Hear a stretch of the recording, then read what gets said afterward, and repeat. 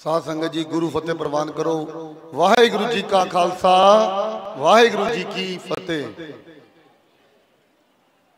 अज धन धन श्री गुरु हरगोबिंद सिंह महाराज जी का प्रकाश पुरब मना रहे हैं। आप सारी संगतां नूं लख लख बधाई होवे। गुरुद्वारा श्री गुरु सिंह सभा सी ब्लाक कमेटी वालों भी आप सारिਆਂ ਨੂੰ ਵਧਾਈ। गुरु अर्जन देव महाराज जी के गृह विखे छेवें पातशाही ने प्रकाश किया। सच्चे पातशाह नूं बख्शीश माता गंगा जी नूं मिली बाबा बुढ़ा साहब जी तो। सच्चे पातशाह ने कहा, गुरु अर्जन देव महाराज जी ने, बाबा बुढ़ा साहब जी को जाओ, सिख नूं रजाओ। सिख नूं रजाने का भी गुरु महाराज जी ने तरीका दसिया कि सिख नूं किवें रजाया जाता है। सिख नूं रजाने लिए भी साडे कोलों हुनर होना चाहिए।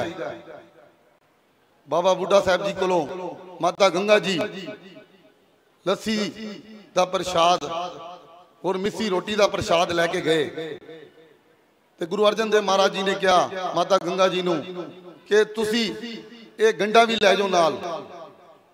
जब उन्होंने कोल गए तो सच्चे पातशाह ने मेहर की। बाबा बुढ़ा साहब जी को जब उन्होंने लंगर लैके गए तो उन्होंने बड़ी भुख लगी सी। तो उन्होंने माता जी तो पूछा भी नहीं कि मैनू भुख लगी है प्रसादा दे दे।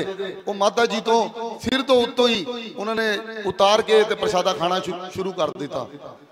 फिर माता जी ने उन्होंने गंडा दिता ते माता गंगा जी तो गंडा लेने तो बाद बाबा बुढ़ा साहब जी ने वो गंडे नूं तोड़िया। फिर उन्होंने बख्शीश की माता गंगा जी नूं। जिवें गंडा तोड़िया उवें मुगलों नूं छेवें पातशाही तोड़ेंगे। फिर ओही होया नीरी पीरी दे मालिक सच्चे पातशाह अकाल तखत सिरजनहार जिन्हां ने अकाल तखत नूं स्थापित किया। वो सच्चे पातशाह ने नीरी पीरी दी एक परंपरा चालू की।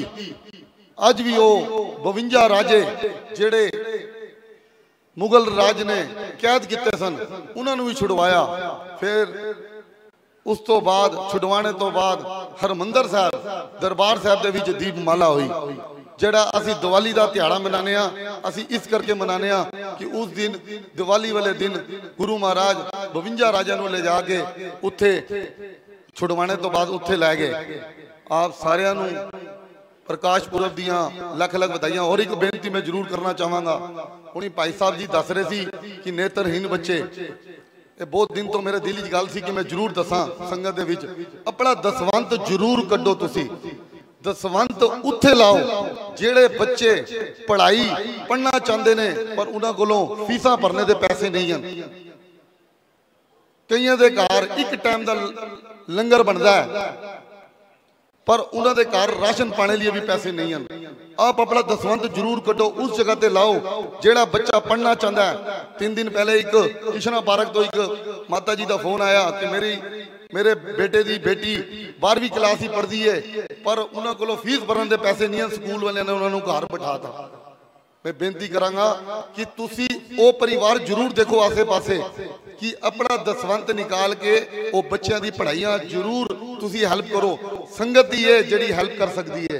अपना पैसा अपना एक एक पाई अच्छी जगह ते लगाओ क्योंकि असी कमाने जरूर हाँ। 10वां हिस्सा दसवंत का असी जरूर कढ़ीए कि वो अच्छे कार्य लगाया जाए। भुल्ला चुका दियां क्षमा। वाहिगुरु जी का खालसा वाहिगुरु जी की फतेह। और जेड़े साढ़े इथों लाइव भी दे रहे सन उन्होंने भी मैं बहुत बहुत धन्यवाद करना।